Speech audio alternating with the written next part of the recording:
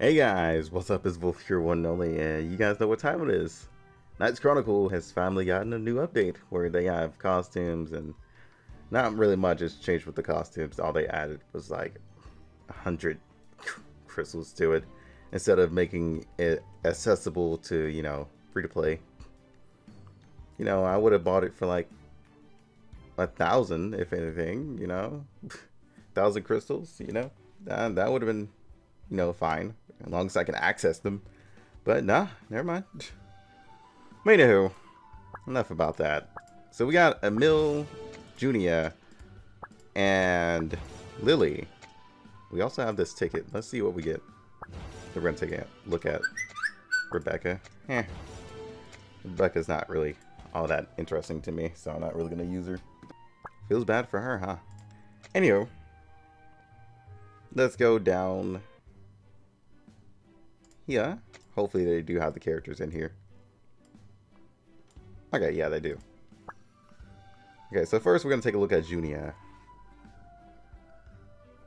Let's see.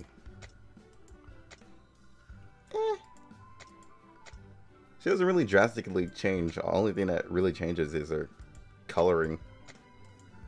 She gets like some extra silver and stuff, but nothing really all that drastic. Alright, let's look at the skills. She has wind units increase their crit damage. Okay, that's nice. Alright, let's take a look at the skills. First skill inflicts damage to one target. Has a chance to hit targets adjacent. Not half bad. 2. Inflicts damage to 3 targets. Has a chance to fuse. Okay, maybe that's in the skills. I always get caught up when there's a new ability or something. I need to stop just because I gotta read the passive. But 60% chance to cast fuse on the target for 6 turns. Obtain a festival prep. Let's see. Allies and enemy turns are counted towards the... Okay. If it's like a bad debuff or something. Anywho, third skill. Inflicts damage on one target. Has a chance to cast fuse on a target to adjacent to it.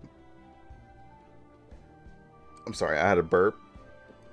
That totally went wrong. Let me go ahead and reread this one.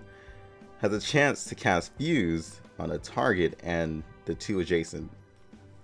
So if you guys don't know what adjacent is, like I say all the time, it is basically characters that are beside the target you hit. Not everybody knows what adjacent means. I'm just gonna say that now. That's exactly why I say it all the time. Alright. Festival prep. Decreases damage taken by 30% when the caster has festival prep. 50% chance to gain a normal immunity. Okay, that's nice. Consume festival prep at the end of the turn for the caster to get 30% attack for 2 turns. That's actually not half bad. But what's up with the whole fuse thing? Obtains festival prep at the start of the turn. 100% chance to cast fuse on an attacker for 3 turns when the caster dies. Okay, so none of this really talks about her fuse ability.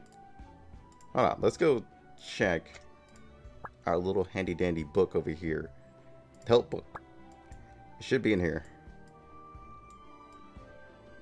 It is...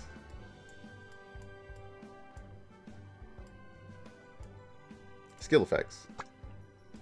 I'm guessing this is a debuff. Yeah, fuse. So yeah, it's basically like the bomb. That's pretty straightforward. Takes damage when the status ends. That's basically what fuse is. Okay then. Let's go look at her skills. See how they look.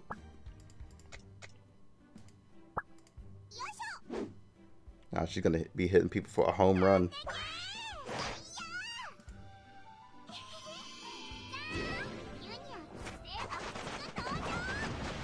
Oh, Jesus Christ. Okay, that actually looks pretty dope. Okay. Hit him with a bomb squad out here. Okay.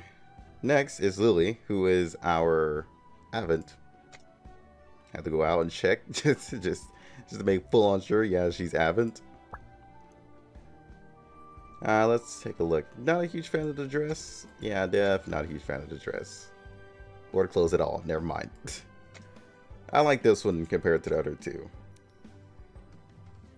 Alright, let's take a look. Skill has a increase of water allies multi-strike. That's good. Especially by 30%. You can definitely team that up with Teo, and that's going to be like really deadly. But first, let's look at those skills and see if it's worth it. Oh, so her first skill has a chance to inflict charm, which that's going to be quite terrifying depending on how high this goes, but inflicts it on one target, by the way.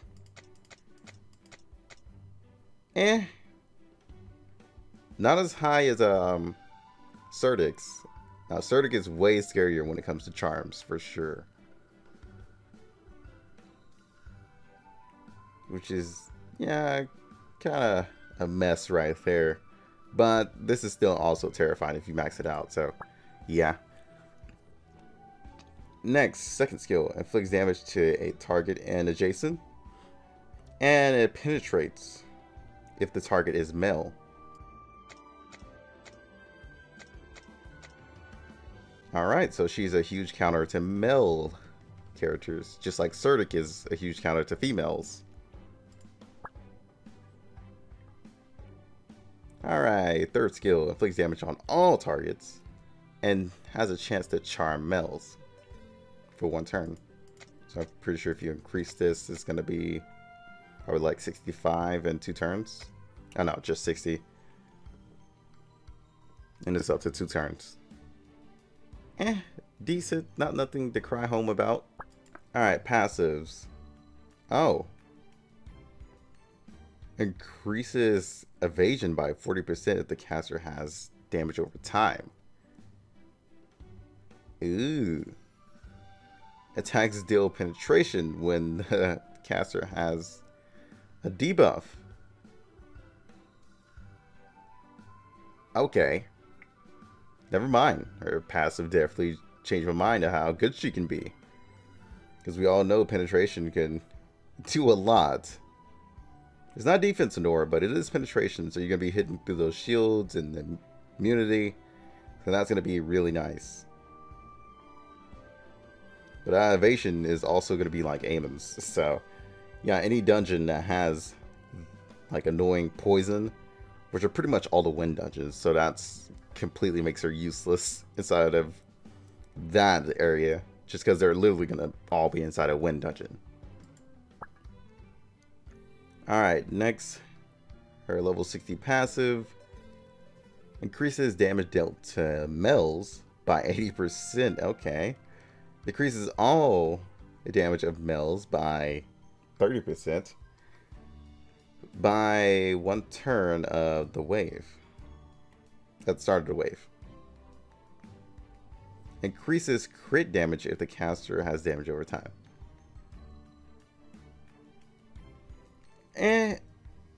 For both of these, she's decent. The only thing I'm actually liking here is this stuff. But the damage to male units can actually be really terrifying. So that means this advent is probably going to force us to use female characters. So that means Ian could probably be getting destroyed in this dungeon, if I'm correct. Hopefully they don't have any BS where you have to bring the same elements. That's going to be really annoying. And hopefully she doesn't absorb water. Like, I'm pretty sure they're going to make her, because then they're just going to counter Teo every time. They're going to make sure they counter Teo every dungeon. I'm sure of it. Alright. Animations. Alright, what's the 3?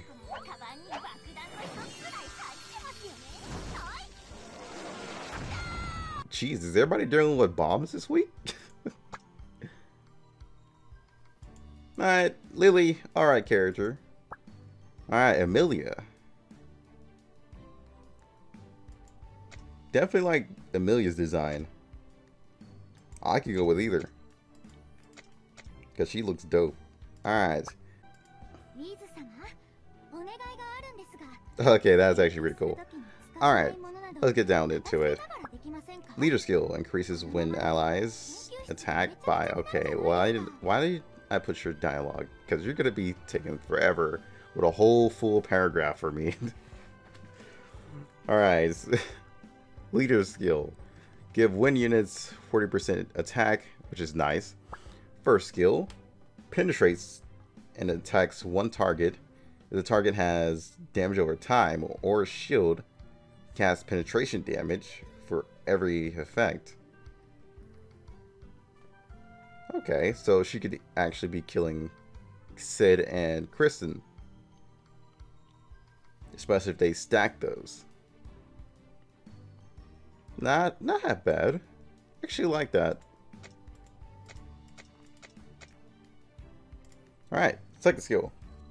Inflicts penetration damage to targets and adjacent. This same thing if the target has a shield or immunity. Oh, never mind. It has a 80% chance to stun the target for one turn for each effect. So is it like stack? Okay, nah. It just has a chance of stacking, or stacking the chances of turns? Not sure. Okay, I'm pretty sure it's not stacking like the stuns.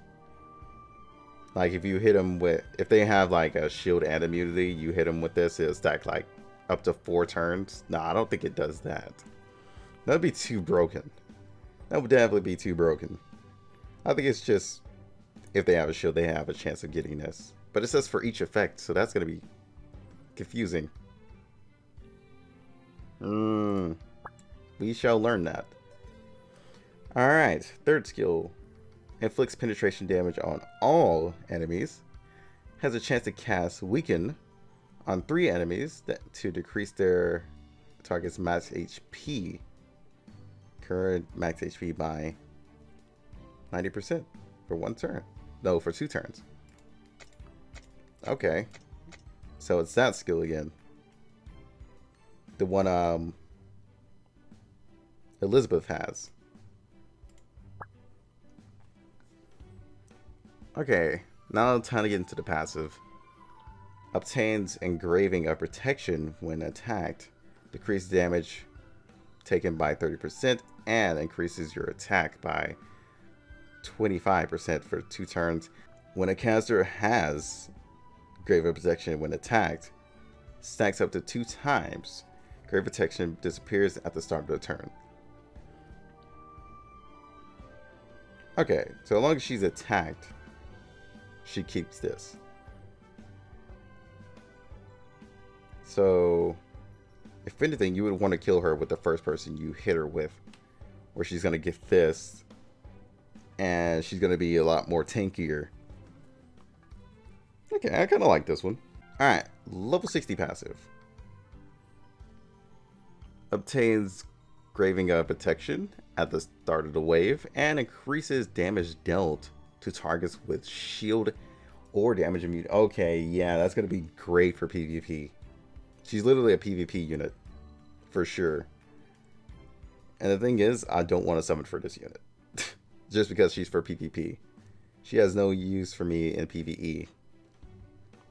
So I'm probably not going to summon for her, unfortunately. Even though she does look pretty cool.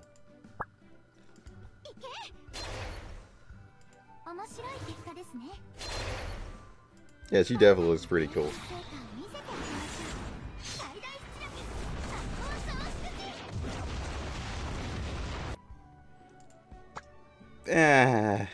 Man, difficult choices on who you want to summon. So I'm gonna probably just save up, if anything. I'm not gonna try and go too deep into that. Alright, so we do have Lily's dungeon that is already up. And we do have, like, new UI stuff. We also know who taunts who now. Thank God. Because that's been a huge issue, especially if there's, like, multiple tanks on the team. That's always been, like, really annoying.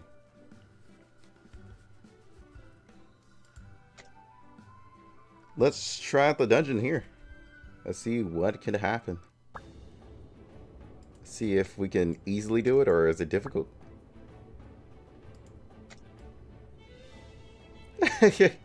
they threw out Cordelia. They knew what it was. It's alright, because we have Eamon now. Well, Ian. Eamon. I mean, we do have Eamon, but let's not do that. I was about to say, I have multiple teams here. I think this one was for Sinclair, so I'm going to change this one. But here's one of them.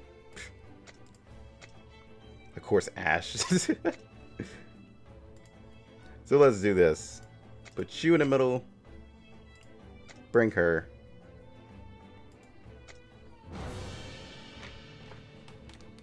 I mean, Lily isn't all that good, to be honest. She's alright. She's not like anything just to be like, oh, yeah, I definitely want this character. I want this character a lot.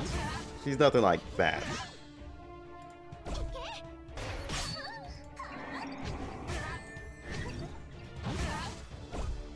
Oh, if anything, I should have just brought in my Ruby. I mean, she's not built, but she definitely would have helped Emilia.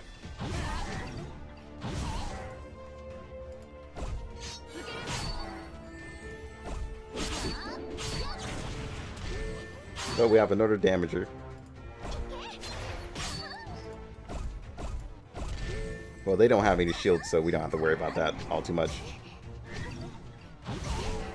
There's the protection, which I don't want on her. Alright, so that's adjacent targets. I'm just testing out all the skills. Just making sure. Alright, not really worried about lethal anymore.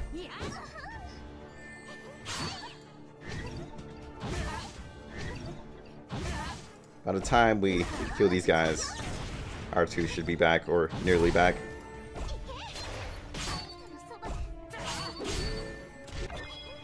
I can see why Elizabeth is recommended in here, though. Definitely see why she's recommended in here.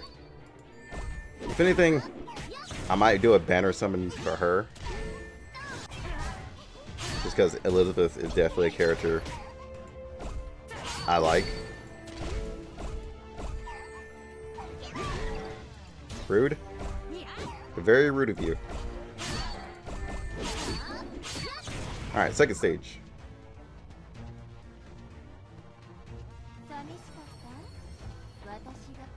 Alright, only just you and me. Ah, you didn't do it on this one?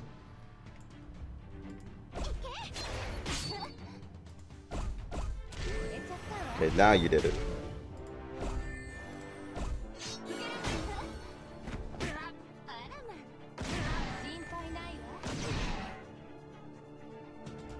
Alright, we want to keep the shield on.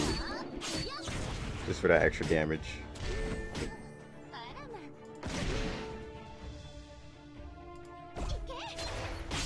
There we go.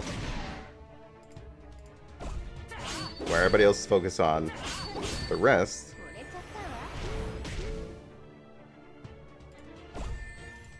Yeah, I could just use friends. I don't have to really summon for it because I know I have a lot of well buddies who are gonna get the characters like very quickly.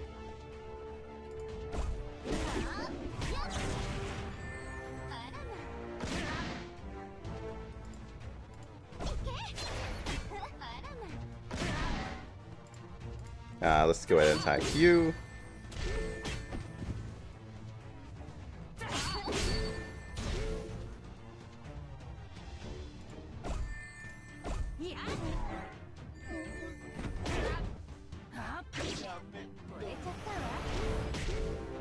Okay, so she just summons two at the end.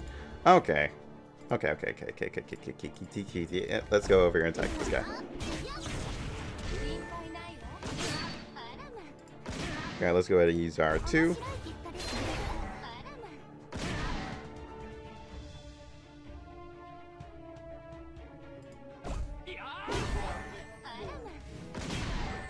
I was gonna see if I can get weakness, but I just realized that wouldn't even be their turn at that point.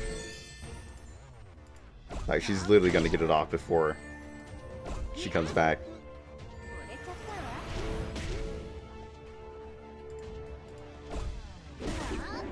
Alright, we're gonna try and control the...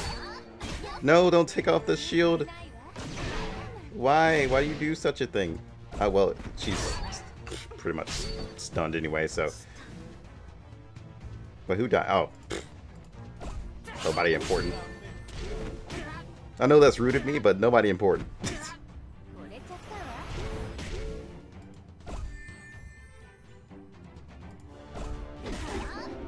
Okay, why did I do that? My special self. There we go.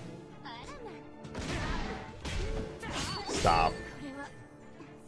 See, even Chris was just like, dude, chill out. Alright, here she is. Hold up. What the hell is that? Oh, that's before her berserk. So she's one of those characters. So no, you can bring Teo in here if you want to. Wait, Ian? Ian, what happened to you, buddy? What did she do to you? It's another one of those really annoying bosses where you have to kill her within the time. I'm not a huge fan of that, to be honest. She's gonna summon something, isn't she? There's no way a boss like this would never summon. Okay. That must be extra damage to melee units. That's what that must be. Yep. Extra damage to melee units.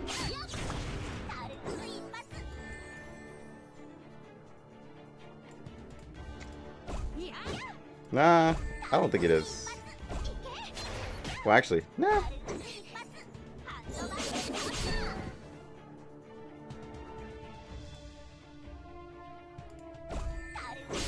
No, it definitely is extra damage to melee units. So that's pretty much your little excitement ender right there. So I'm gonna start leveling up Ruby. Too bad they kicked out Cordelia, so that's a match out of the way.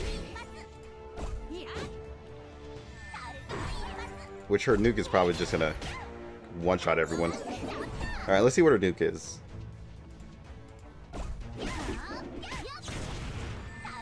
Unfortunately, we don't have any other wind tanks. Oh my god. Jesus Christ.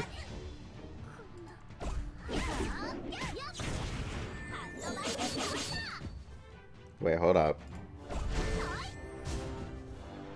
Nah, you can't. I was gonna say you probably could, like, one-on-one her. But that damage is too great. You can't one-on-one her. Especially with that. It's kind of impossible.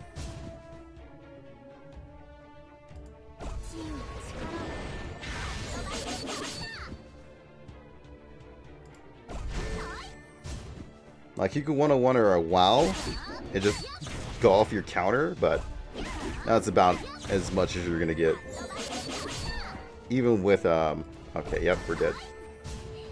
Yeah, really impossible to just tank that. So you can't just be like, oh, Ramu one-on-one, unfortunately. And they know Cordelia would have been, like, perfect in here, so they just nerfed the shit out of her, unfortunately.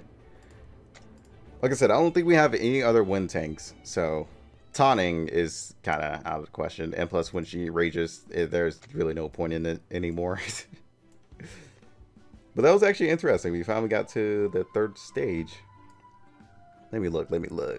What's up in here? Okay, we do got Ruby that we can build. Who else? meh. I could.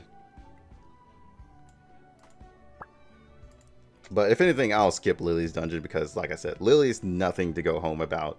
There's nothing to, like, be amazed with. Because she's an alright character.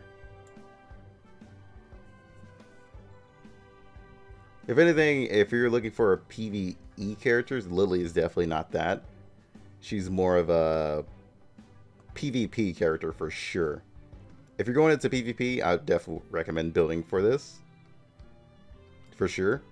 Just because that melee damage is going to be really devastating to a lot of like melee units. Like, well, it's not going to be devastating to Verdandi or Morgana, which are the two really painful units you're going to have to deal with. But it will be quite strong against Eamon. But then again, Aemon's a tank. I'm not sure how that's going to work. But I can't wait for top rankers to be using her. So I want to see how she does. That's going to be really interesting. But the first and second stage are pretty easy with Emilia. So if you're going to do this dungeon, dedicate yourself to it. If you are a PvPer, definitely recommend doing it. As for this character, it's kind of weird that she's not inside of the dungeon at all, but alright. But let's see, is Elizabeth banner still up or is it gone? Elizabeth. Nope, she's gone. Alright, I'll just wait for the next banner. These units are just here just because they have their costumes. Not really interested in the costumes, but I'm pretty sure they did change like the price of them, right? They changed it to like 200, which is fantastic. I mean, you still choose between a summon or a costume, but you're not choosing between like a whole freaking 2 summons and a half versus versus like a costume. Yeah, that's fantastic. So yeah, this is on sale again. Then they're all okay. So Mina's costume is just on sale randomly. Like she comes in and out. She's not like in here for 200 afterwards. This just comes by now and then for some reason. For some weird reason. I might get rubies.